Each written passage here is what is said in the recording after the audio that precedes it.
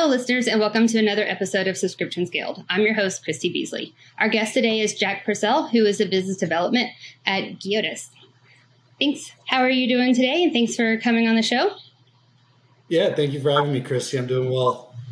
So do you want to tell us a little bit about yourself and the company? Yeah, so GEODIS is a third-party logistics provider. We have a global network in over 170 different countries. We're French-based, but we're actually one of the fastest-growing 3PLs in America, and our headquarters is based in Brentwood, Tennessee.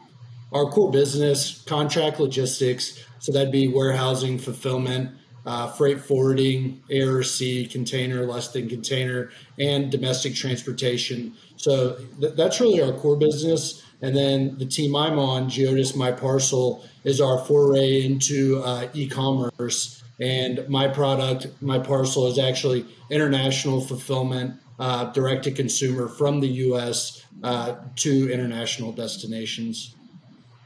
Okay, interesting. So what are some of the challenges or opportunities for subscription-based businesses? You talked about being international. So have you had any experience with cross-border with your e-marketplace? Yeah, I mean, as far as the opportunities go, when you look at cross-border trade, projected to grow by over 25% through 2028, and that would bring the total market to over $3 trillion. So when you look at that explosive growth in the international market on a macro scale, it's really undeniable. And then when you look at the micro scale, you know, those individual subscription box owners and operators, I think it's a very interesting opportunity because so many of these boxes present such a niche product, right? So by expanding internationally, you're really just opening up to 4x, 5xing your market, even by just going into the UK, Canada, and EU for people who may or may not, have a need for that niche that your box is filling. So on an opportunity front, there's plenty for the international expansion for subscription boxes. And then you mentioned the risks, which all of these subscription boxes, they're going to know the risks associated with shipping domestically, right? You're relying on third-party partners. You've got tracking, you've got returns. So once you take those problems international, they kind of compound, right? So not only do you have these same issues, but you've got compliance with, the numerous border authorities that you have to deal with.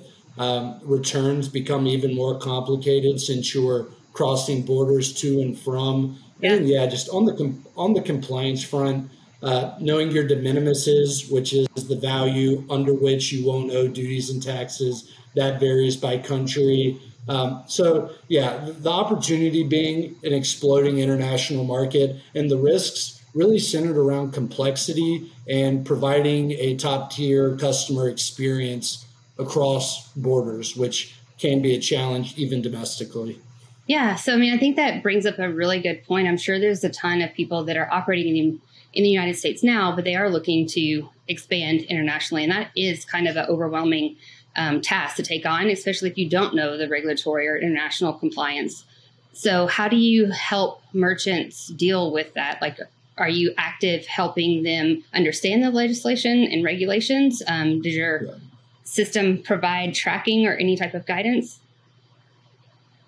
Yeah, when we're starting up a customer, we really focus a lot on compliance. That as GEODIS represents our biggest risk, making sure there's no hazardous materials. Sometimes things can get as complicated as certain fabrics or certain chemicals that maybe are used in beauty products in the U.S. that won't be allowed in other countries. So we really take a lot of that off the plate of the merchants, by, like you said, our system's up to date, making sure we're flagging hazmat. We make sure all these items before they're going international are going to be tagged with a harmonization code. And that's basically how all the different countries identify their product. So that's how MyParcel helps to mitigate some of that risk. And then something else we do to mitigate on the customer service front. So the difference in international commercial terms, you've got DDP and DDU. DDP being duties, taxes paid. So that means at checkout, the customer knows what they owe in duties, what they owe in taxes. That's that total landed cost. So that's the service we provide, and that DDP really is becoming the standard in the international market, whereas DDU, duties, taxes, unpaid, that means as a product's going through compliance, or sometimes when it's being delivered to the final customer's door, they're going to owe those duties and taxes at that point, which, you would never expect a domestic customer to not know exactly what they owe when they buy the product. And that same expectation really is applying to international consumers as well. So how do you recommend merchants handle those charges? Do they get passed on to the customer, or do you see merchants that try to absorb those on their side?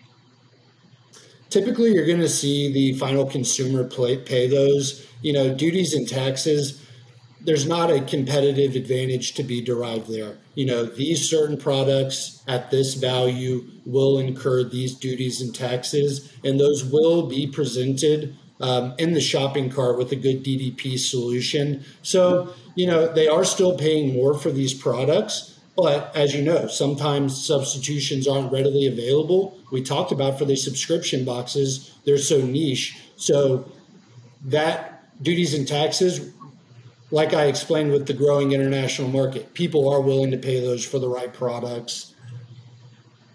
Okay. Yeah. So you see the client displaying that as part of the total purchase price to the user. So if they paid for it up front, right, then the duties would be covered by the time it's delivered. So it's not like collecting on delivery for the duties and taxes.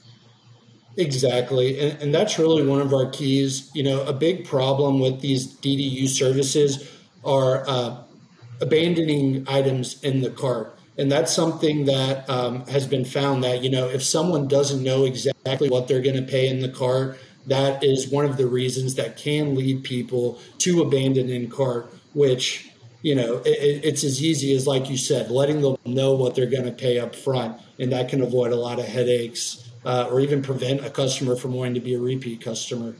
Yeah. And earlier you mentioned refunds, right? So if you're not notifying customers ahead of time and then they are getting charged extra because of the dues and fees, I'm sure that brings a lot of refunds, or reporting back to the card brands or network saying, I was overcharged, wasn't notified of this. So how do you recommend handling refunds in those situations? Well, because we're a DDP service, hopefully, you won't have people declining that at their door.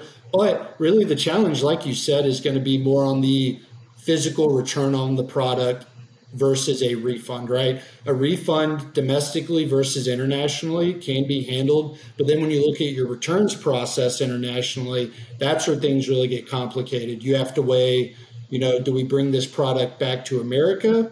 Is there somewhere overseas that I can store it until it sells? Do I destroy it? Is it not worth bringing home? So, the refund piece, that's going to happen. But then as far as the supply chain challenges of selling internationally, the return piece is what can often be a challenge for any seller. And so how do merchants typically track and how do they know their options, right? So if you have a product that is stuck in another country and you have the option of sending it to another country or sending it back, like how do they know what those options are? And I'm sure from the merchant's perspective. Yeah, from a merchant's perspective. And also I'm assuming, how do they handle that? Like, how do I know that it's acceptable materials going to this country versus non-acceptable materials going to another country? Right. So I'll start with the end piece. That's where that upfront compliance homework that we do matters so much going in, because once we have your item list, we have your SKUs, we know what products you're using to manufacture them, we're able to ensure that we're not going to let you send anything to a country where it would not be accepted at customs. And then as far as the returns options, that's something where even us now are having to do that on largely a case-by-case basis. And that's because it's not always clear-cut that this product won't be destroyed there. If it's worth $15, whatever it is, then it might make more sense to destroy it over there and write it off rather than ship it back. So as far as determining a return solution, that's going to be on a case-by-case basis. But, we work very closely with the brands to make sure they're comfortable with our final solution and that we find something that works for them, because it can be done, right? It's just the reverse supply chain becomes complex, doubly so internationally. So we do that on a case-by-case basis. Okay. So you kind of work with merchants up front to kind of make those decisions, and then it's just kind of set up and go on the back end. So they're not having to review, case by case. That's kind of the system handling that for them, correct? Right. Yeah. Once we're up and going, the reverse supply chain will function, taking a load off of these sellers. But, these are the very real challenges that we're trying to solve in the international direct-to-consumer space. So this is what me and our team spend all day on, trying to figure out how to make it easier. So I guess with all of the issues that are going on with the supply chain and things today, how do you keep up to date with different countries changing restrictions, or what's allowed, what's stuck, what can't, countries that aren't exporting or importing? So how do you keep up with that? Right. That is constantly changing. That is where we derive our biggest advantage, I think, of being a global logistics provider. So when you're talking about cross-border compliance, expediting orders, knowing what's allowed where and when, that's one of our core competencies. And that really is just a product of GEODIS's growth over the past 10 to 15 years has really made it a global player. And, introducing a product like GEODIS MyParcel is really just leveraging that cross-border expertise. So to your point, that is something that we constantly have to stay up on. But generally, you're not going to have total 180s either. So you're not going to say, hey, if it's over 50% polyester, it's no longer allowed. If that's just a totally new direction for the customs and compliance agencies of the country that's receiving the goods. But yeah, staying on part of that is a huge piece of what we do. And it's some real value that we're able to provide merchants. Do you have any functionality that allows for dispute resolution? So if something does arrive that is supposed to be allowed to pass through and the country is, saying that it's not in compliance, do you have means to be able to help settle those risks? Yeah, absolutely.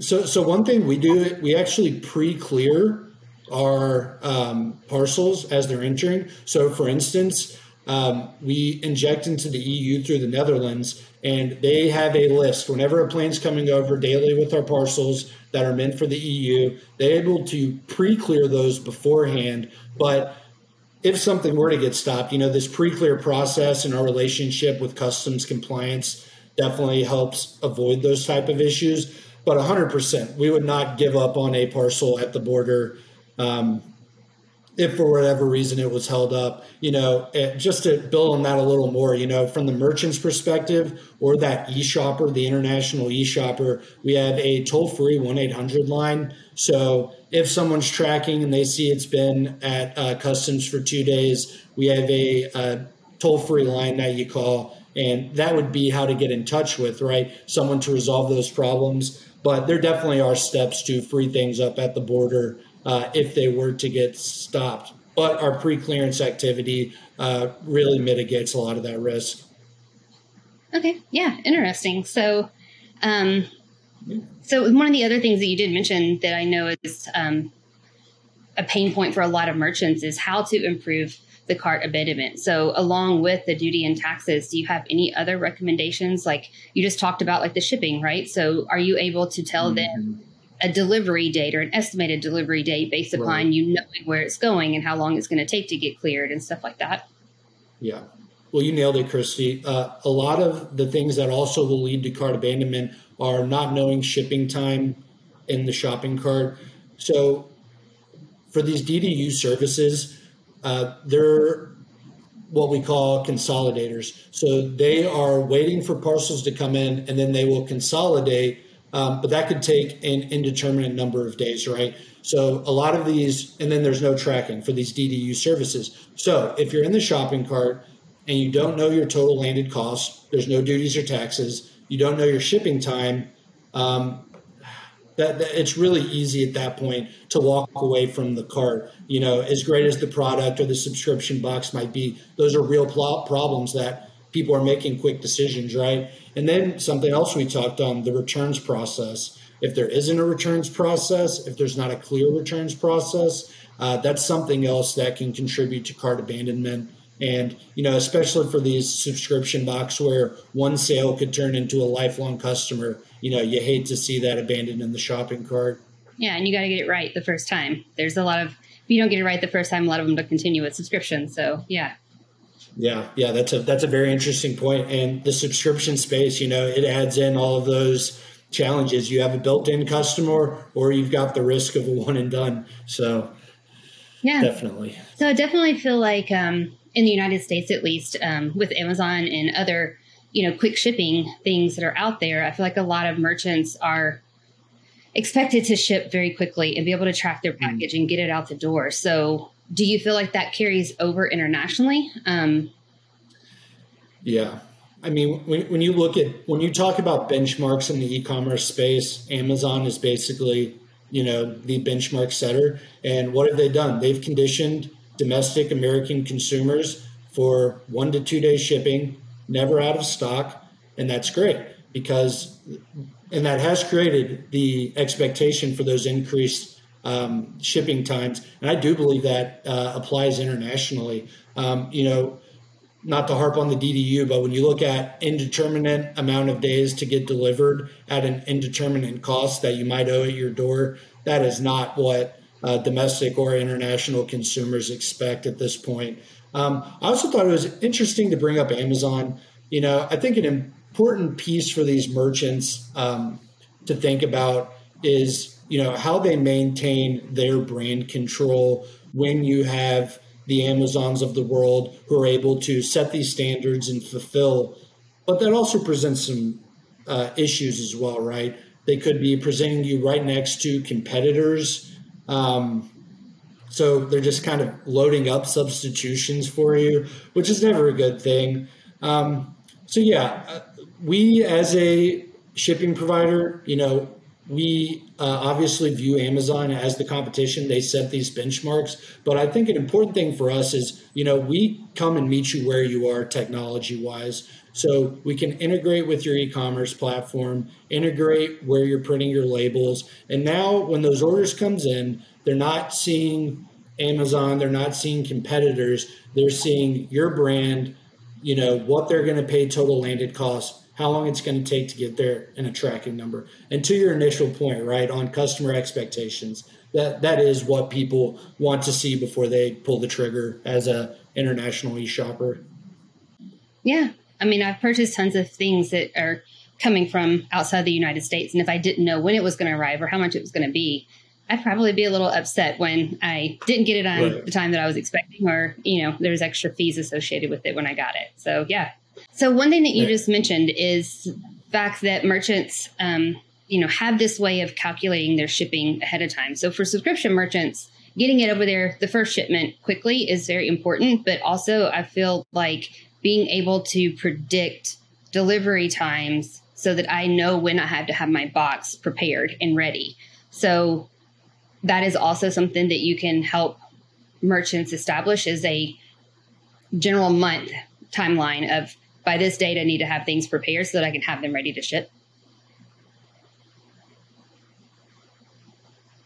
Yeah, definitely. Depending on where the merchant's located, we can give an accurate time of what it takes to get to one of our sort facilities in the U.S. to get it going internationally.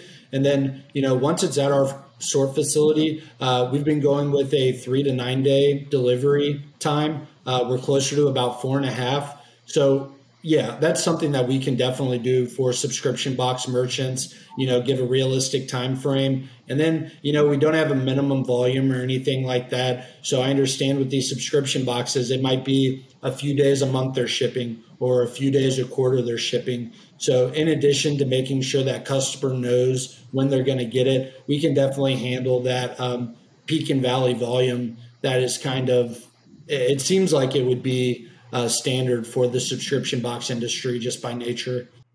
So one thing that you did mention is brand reputation and recognition. And I know that is very important to a lot of merchants that are in the subscription business. So how do you recommend them keeping a pulse on their brand reputation and recognition when they're shipping internationally? Do you have any tips or tricks? Yeah. So I think coming back to, having a carrier partner that can meet you where you are technology wise. So when someone comes to your website to order your subscription box, they are seeing your presentation, your marketing, everything you want to be front and center. And then at checkout, you still control things like the duty and tax calculation. Using us as a partner, you can decide where that's shown in the shopping cart or after checkout. But I think the important part is, throughout the checkout process, they are remaining in your technology ecosystem. And then, partnering with carriers that maintain your same level of customer service expectations, I think is incredibly important, because what you don't want to see is, you put so much pride into your subscription box, so much pride into your website, and then, God forbid, a parcel falls into a black hole and you can't track it, and, customs may or may not have gotten it, and now you've got an upset in customer, and that really reflects on your brand as well. So I think for all these merchants who put so much into their product, I think it's very front and center to make sure that they're bringing partners into their ecosystem so that their message stays front and point. And then, carriers and partners that they can trust to provide the highest level of customer service possible for that end consumer. Because, internationally, it goes for domestic as well. You've kind of got one chance to make that first impression. So, maintaining your brand reputation on the website throughout the checkout process, and then partnering with people and companies that you trust to make the best customer service decisions, I think is the best way to, maintain that brand that these people have been cultivating. Yeah. So sounds like you have a lot of experience working and getting a lot of these merchants onboarded and understanding the shipping part of their subscription business. Do you have any case studies or client testimonials, experiences that you can share about how you were able to help them solve a difficult problem? Yeah, so we are a very new product, and testimonial is not easy to come by. So I don't really have any case studies to jump to right this moment, specifically for the subscription boxes. So maybe we edit this question out. Okay. Okay, yeah, we can edit that one out. Sorry. I just didn't have a good one ready. So do you have any client, you don't have any clients that are using the platform now? This is still not part of the recording part, but yeah. So can you talk we about clients? We don't have any subscription. Okay. Can you utilize any of your clients? I can go back to a lot of the challenge. Sorry, go ahead. I was just thinking if you could use any of your clients. I lost you right there, Christy. Any of my clients? Yeah. If there's any clients, like it doesn't have to be a subscription business, but if you can just talk about any of the use cases that you helped solve, shipping or, Yeah. Is that something that you can talk about? It doesn't have to be a subscription client. Okay. I mean, really what I want to say is, most people are kind of stuck with the same issue of, a high level of service with integrators versus a reduced cost with consolidators.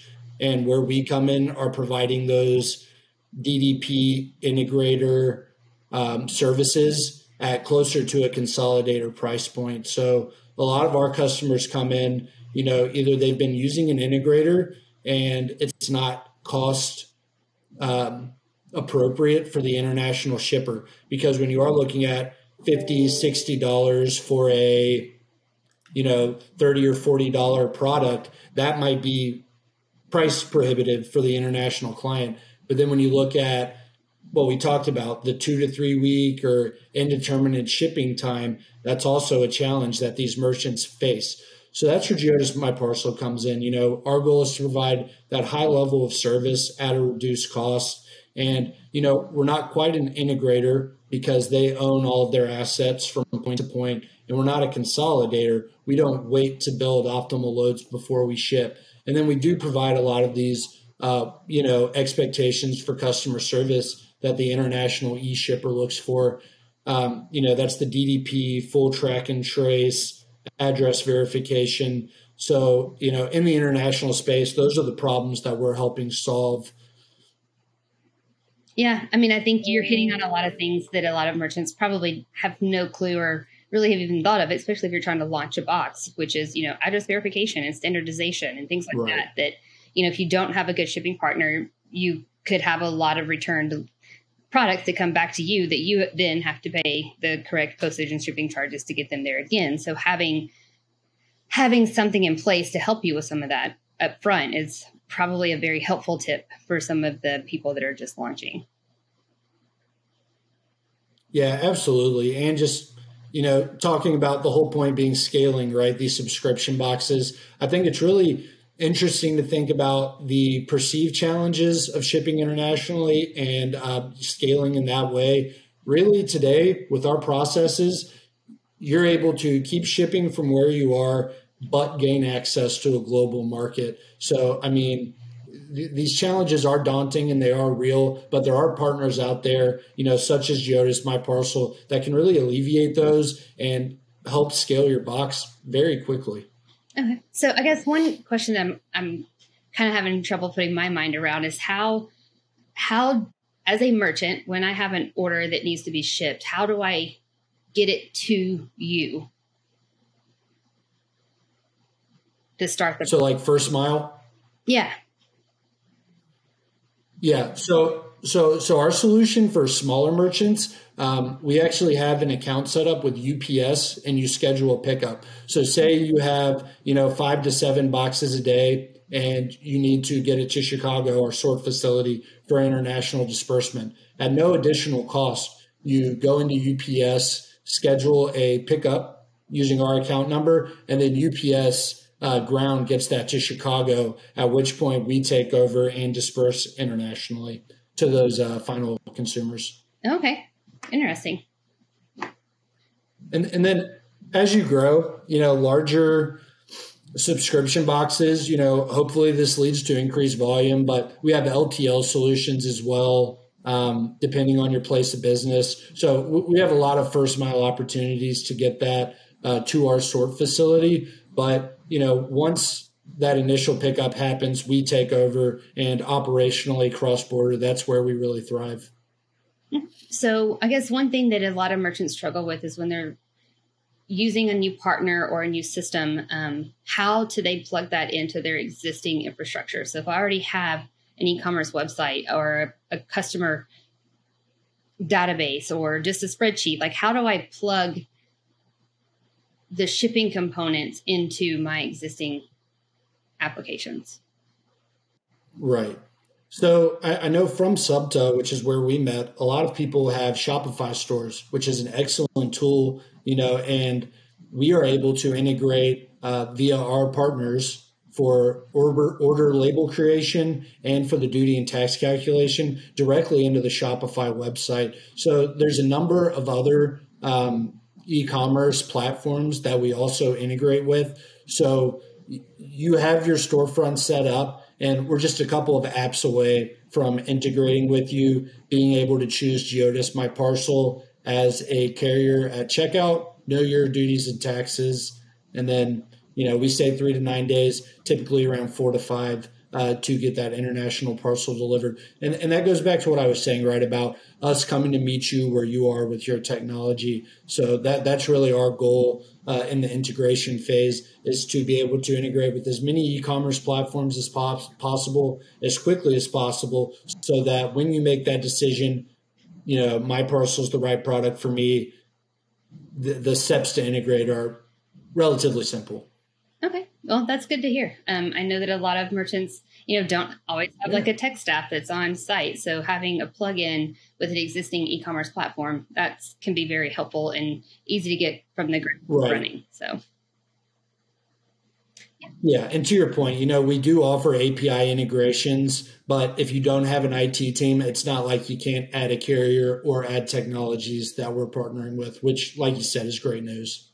Yeah. So I guess one thing to ask would be, if somebody wanted to know how to find you on the marketplace or in general, how would they be able to locate you? Okay, Jack. Well, we're running out of time, but it has been great talking with you today. I really enjoy, we talk to a lot of merchants that talk about launching their boxes and their subscription services, but it's interesting to have somebody that's in a very niche portion of that whole process that can come on and share some tips with business users and merchants and customers on what really is going on behind the scenes and way they can improve their process. So I've enjoyed this podcast just from learning a little bit more about the shipping process. Yeah, well, thank you for having me on. I've enjoyed myself as well. Yeah, and so you mentioned that you are available on some of the platforms. If a customer is looking to get in touch with you to learn more, how would they go about doing that?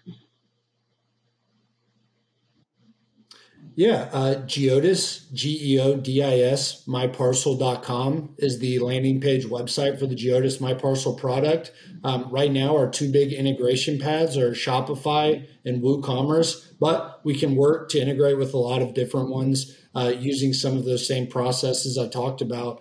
Yeah, my email, jack.purcell@geodis.com. If you have any questions or want to connect specifically, I would be happy to help you. Okay. Well, thank you very much for stopping by today and being on the podcast. Yeah, thank you very much, Christy. Thanks. Bye.